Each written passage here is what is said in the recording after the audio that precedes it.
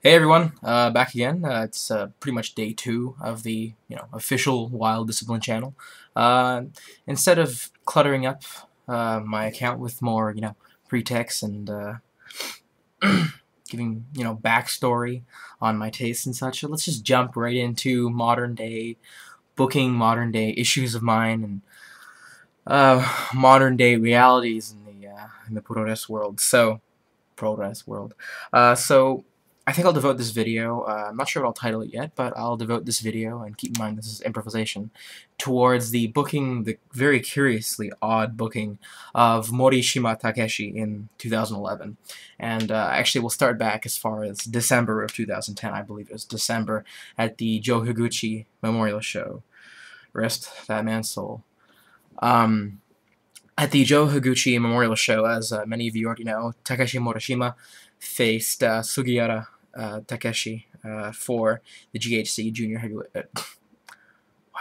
The GHC Heavyweight Championship, Noah's top belt. For those of you who are just kind of familiarizing yourself with Japanese pro wrestling. And as more than many of you know, Sugiura has been the long since reigning GHC champion. He's still the champion now, and it's the turn of the month. It's May now. It'll be May in a day of 2011. He's been the champion since I could be wrong about this. Either early 2010 or late 2009, but he has been champion for a colossal marathon.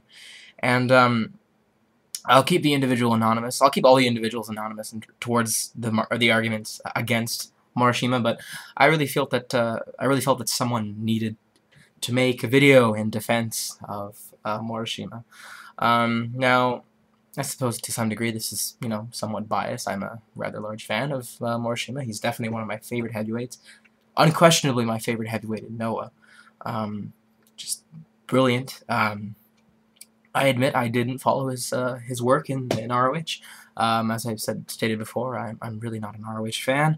I've never had to be fair, I've never had Go Fight Live, so I've given ROH a chance in the past, and I will definitely give them more chances in the future. I'm hearing lots of great things. Sean Carlton Zero telling me about Eddie Edwards. I'll once again post a link to his channel. He's awesome. Go check him out, guys. Yeah, I might touch base on that in the future. With Morishima, in this year, as many of you know, Morishima lost. He was booked to lose against Sugiura back in December. I suppose this was supposed to strengthen Sugiura. I'm not really sure what the purpose was, to be honest. I personally felt, though, I don't exactly have an episodic viewing of Noah. I don't have that option here in Canada. So I can't say I really followed Morishima's climb to the heavyweight match, and how much of a climb or build-up there really was. But as many of you know, Morishima lost, as I said. Really big disappointment for me. I think it... Well, I guess it doesn't go without saying, but I really feel that the GHC heavyweight title scene seriously needs some refreshing. I mean, there's only so many opponents that you can throw at Sugiura before it's not. It is tedious. It's just gotten to a point of practical desperation. I mean, the last 3 opponents being Bison Smith, Prince Albert, or Bernard, sorry, Albert, his old name, Prince Bernard, and Giant Bernard, sorry, guys. I started following him in America, so. And Trevor Murdoch from, yeah, Trevor Murdoch. I'm not trying to shit on those 3 guys. I'm sure they've had their day elsewhere. I'm not going to judge them, but in terms of the GHC, in terms of the main event, the big prize of Noah, God, they're getting desperate. When I'm all for Gaijin participation, believe me. When it's done properly, when it's done appropriately. Prince Devitt is a fantastic Gaijin champion, and there have been many in past, but last 3 opponents just weak stuff. As I've said before, I would really love to see some them further the brand wars or even bring a new company entirely in. They definitely have that option, though I don't think they're going to pounce on it. They definitely have that option with the newly announced All Together show that'll be taking place, I believe, in August, hosted by Muto Keiji of All Japan Pro Wrestling, the owner and president of All Japan, I believe. The event is going to feature all 3 of the major promotions in one card for I'm not sure if it's a fundraiser or simply a tribute show, but it is in commemoration, it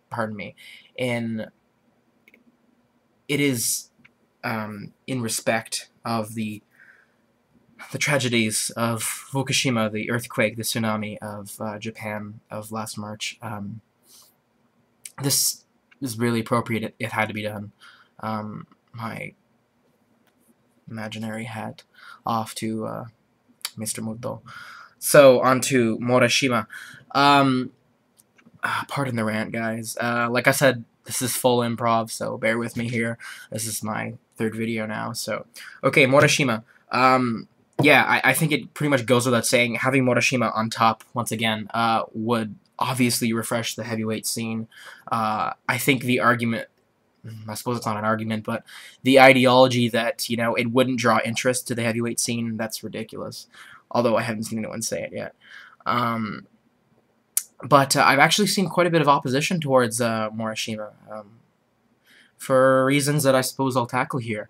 And like I said, I'll keep the individuals anonymous, as I'm not going to name them out individually. That's, you know, simply unfair. Like I said before, guys, I'll put it in the description box, but go check out Puroresu TV forums, hosted by Daniel of Daniel Talks Puroresu and Ichiban.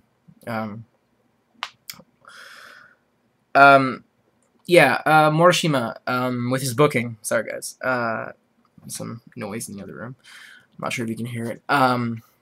Morishima's booking this year has been really curious. He's been booked very low in the cards, many times in what I feel just pointless tag team matches. You know, forgive me, but that's just how I view it. You know, little squash matches, opening cards, just sad to see Morishima reduced to that. Now I suppose I'll just jump right into this. There's a particular individual who essentially made a couple large, bold points saying that essentially Morishima has not been booked poorly. You know, he's had a couple of squash matches, which apparently makes him look impressive, and you know, he went toe-to-toe with Takayama. That's putting him over. Yeah, I'll just stop there and share my feelings on that. Morishima has not been booked. The way I see it, Morishima has simply not been booked effectively this year whatsoever. Squash matches, I'm sorry, squash matches low on the card with a guy like Morishima, that simply does not put him over. As a matter of fact, the days of monstrous squash matches are so... They're just so primitive and boring, in my opinion. You know, it's fun to watch a guy like Takayama squash someone like, you know, Inoue Masao, but does it really put them over? And in regards to the Takayama match, seriously, guys, Takayama going over Morishima, like, this match, if this was the call, this match shouldn't have taken place in the first place. Sorry, shouldn't have taken place at all. The argument that Takayama can give Morishima a rub because he's, you know, the seasoned veteran. And look, I know the seniority payout and, you know, booking system of Japan. I know the veterans are definitely going to be treated specially. I'm well aware of that. But the idea that Morishima got a rub from that Takayama match, that match was awful. It's no disrespect to Takayama. I love Takayama's work. historically speaking. I really, really want, for the sake of the guy's health, I really want the guy to retire. I do. He suffered a stroke. He's just been intensely beaten his entire career. He's completely out of shape. I really, I don't want to be too bold here, but the last thing we need is another Misawa incident on our hands, guys. I think that the tag booking with Sano is pretty cool, but the argument that, okay, well, Morishima kicked out of the Everest German suplex, that apparently is a rub. I totally disagree. I mean, Morishima hardly was even, lifted off his feet in the first place. And since Morishima didn't actually tap out or get pinned, that's also apparently a rub, or, getting Morishima over. It's, once again, like, how is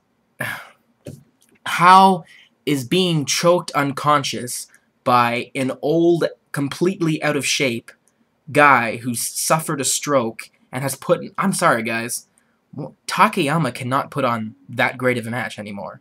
There's a reason he's in the tag division. And I'll touch base on the Kenta match some other time. But like I said, for the sake of his health, I really wish, I really want to see Takayama retire or slow down. Or I really do have a lot of respect for the guy, but I fear for his health. I really do. The ideology that getting choked unconscious by an old, broken down, out of shape man who suffered a stroke, who's much older, way over the hill. The ideology that that's getting a young, very talented, very accessible. Morishima can work with anyone. The ideology that that's getting Morishima over, I think, is just ridiculous. And, the argument that, oh, well, it builds up to a third match because Morishima now twice has lost to Takayama historically, and people can't wait for the third one. Well, by the time the third one rolls around, Takayama, is he even gonna be able to walk, let alone lift his knees anymore?